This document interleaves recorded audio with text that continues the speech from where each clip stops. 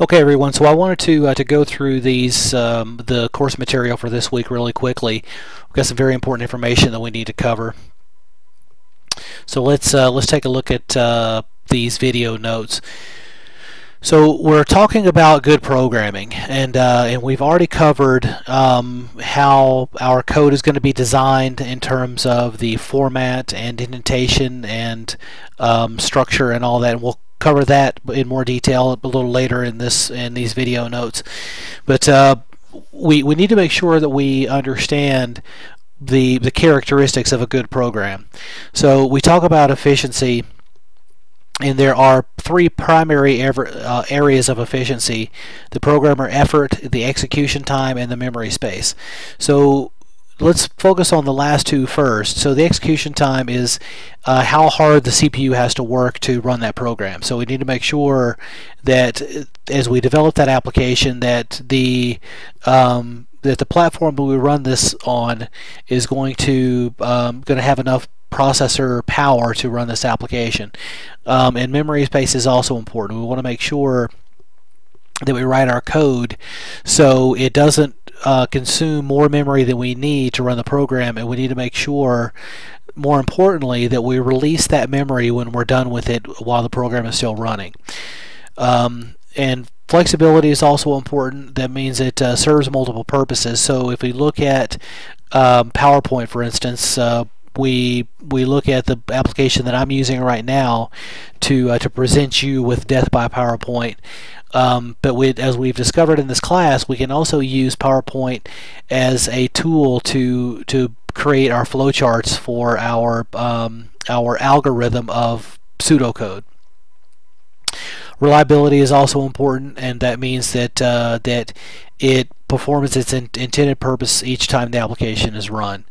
And basically that means that we have the same results each time the application is executed, and the output or the results of that execution is reliable.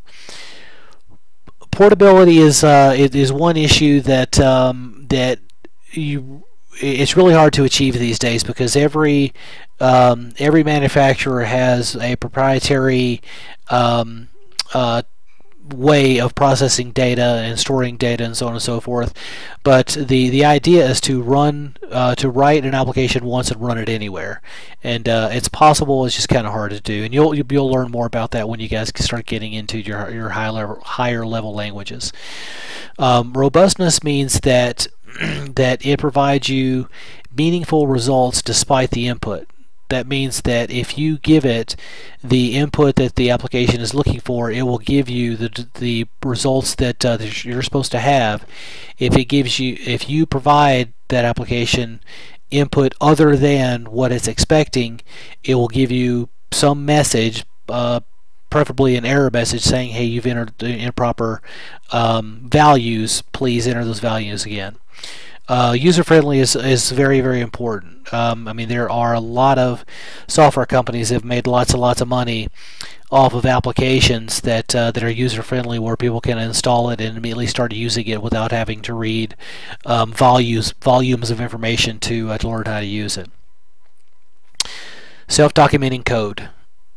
I've talked about this since week 2 when we first started talking about variables. Those variable names are in themselves self-documenting code. So as you create your variable names that will have meaning through the duration of the program, the variable name itself will document what that variable is going to be doing. So that's self-documenting code. This means to use meaningful variable names and to not use single letter variables. I still see people doing that in applications, and you're losing points for that. Clarity and simplicity is very, very important when you're writing your code. This is talking specifically about how your code looks, and again, I've spoken about this since week 2 when we started looking at our pseudocode and even the C code. You need to make sure that that it's formatted properly, to include the indentations and so on and so forth. We'll get into that in just a second, but it's very important to make sure that you have your brackets, curly brackets, or braces, or parentheses, or square brackets, or whatever the tool that is being used to enclose code. Make sure that you open that and close that properly, and preferably on for the brackets, they need to be on the same column. And we'll take a look at that shortly. And again, we'll get into the variables. Make sure that you have meaningful identifiers for your variables. And aside from the self-documenting code of variable names, make sure that you document your code thoroughly. Now, I bring this up again because it's possible to over-document your code. If you have a paragraph of information for a single control structure, you might have too much information in that documentation. So just make sure that you document, but document carefully. So in terms of that formatting, we want to make sure that, and especially when we get into our modular design, the use of blank lines between our modules makes the code a lot easier to read.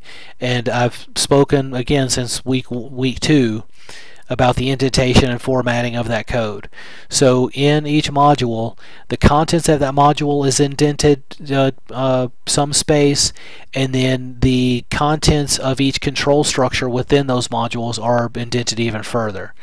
Now this in those regards, when you're using those curly brackets or braces, make sure that those braces are on the same column so you can tell what's open and what's closed, to make sure that you close those curly braces. So you can also declare your variables on the same line, and we'll take a look at that here in just a few seconds. As long as they are of the same data type. So programming languages such as C and C++ and Java have libraries of functions that can be used, and there are a number of libraries in each programming language that we talk about in this class. Some are built in and some are user defined. So let's take a look at some of the concepts that I've discussed so far, and we'll see if we can clear some of this stuff up. Alright, so real quick, we were talking about the curly braces, and you'll see that in this for loop we have an opening curly bracket here and a closing curly bracket here, and they are on the same column. And it's easy to see when it's structured this way when you've opened a curly bracket and haven't closed it. And same for this for loop, and you have a curly bracket here and the closing curly bracket there. You can see when one is open and one and the other hasn't been closed. So back to the subject of the libraries, you probably have noticed that every C program example that we've used in this class thus far has include statements up above that has at least one include statement, and you have to have at least one, because this is what brings in your C code library, or the libraries for that programming language. So in this case, we're using stdio.h, which is a library of functions for C, and included in those library functions are printf and scanf, and those are used in this code. So there are I guess encyclopedias of these libraries that explain specifically what functions are available in each of those libraries and when to use them, and so on and so forth. But that's really beyond the scope of this class. You just need to understand that that those libraries are going to be important. Now, you can also use user-defined functions, which means that you effectively write your own function within the code, and then you can refer to that function later on in the code. Now, it's also possible in a programming language like C to create your own library and have functions within that library. Now, that is certainly beyond the scope of this class, and you'll get into that as you get into the third and fourth classes in C++ or C or Java. But at this point, I just need you to understand that functions are contained in a library. The program defined functions are contained in the library, but you have to include that library in your code to make those available to you. So when we're calling these functions, we need to make sure that in a lot of cases we're passing values from one program to another, and it's important to remember that the data types from when you're calling that program, the data type going from the call function needs to be the same as when it lands in that function. So now it's also important to understand that there are different ways of passing those variables. You can either pass them by value or pass them by reference. And if you pass a variable by value, when it lands at the destination subprogram, it's going to create a new memory location with a new label or new identifier for that memory location, which is important to understand, because if you are trying to change the value of that variable that's created in main, then you need to pass that by reference. And by reference, that means that you will, when it lands in that destination subprogram, is going to create a new label for the same memory location. So let's take a look real quick how that works. Okay, so in this program we've got a main program, and you'll see that we have main. And now notice that I no longer call this a module, because this is a program, and we start with main and we close that within program. And then beneath that we have a subprogram called switch, and then we end that subprogram. So these are effectively two separate programs in one piece of code.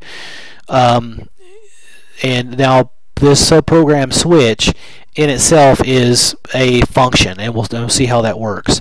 So up here at the top, now you remember that I said that we can declare variables of the same data type in the same line. So we are declaring my number and your number as an integer. Now notice that that integer is always singular because it is a data type. You're not talking about the number of variables, you're talking about the data type. So we declare those two variables as integers, and again those go out and identifies both locations in memory and identify those integer data types, and so only integer values can go into those memory locations. So these next two lines will set the memory location for labeled my number to 156 and set the memory location labeled your number to 293. And then we will call our subprogram or our function called switch, and we will pass to it my number and your number. So it's going to go down to this subprogram, and notice what happens. Now it's sending two integers down to this location, and we identify both of those as integers, but notice this second number is being passed as reference. Now remember I said that if you don't identify that as being passed by reference, it's going to pass it by value, which means that it's going to create a new memory location and a new label for that new memory location. Whereas if you pass by reference, this is simply going to put a new label called number 2 on the same memory location that your number is assigned to. So the same memory location has two labels. So let's take a look at that and see how that works.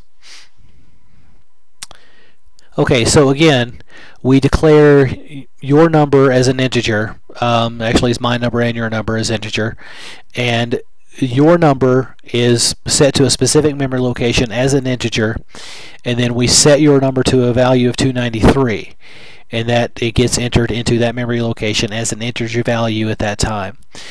So we then call this switch function and send my number and your number to this function. So the integer number 1 it has its own memory location. I don't have that depicted over here, but the integer number 2 is sent as reference.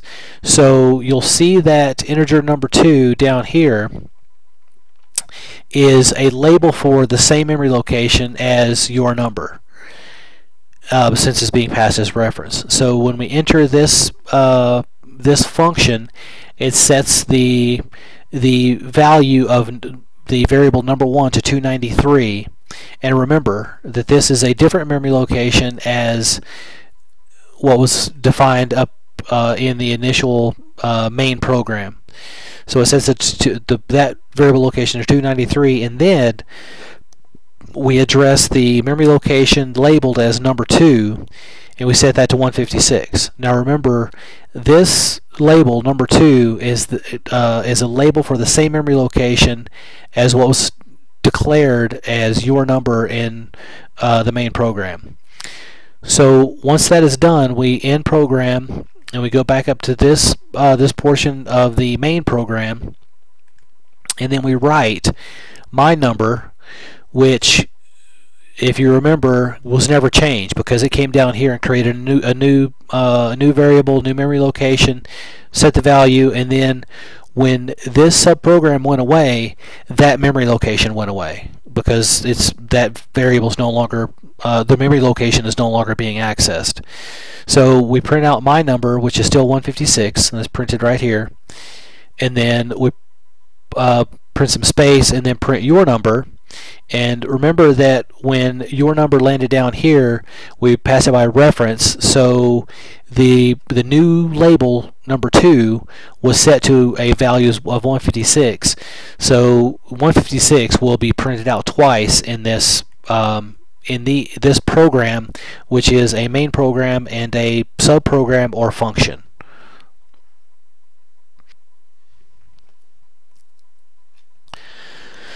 Okay, and this kind of covers the same thing. Now note that when you're passing those variables, you probably saw that in the on that example code.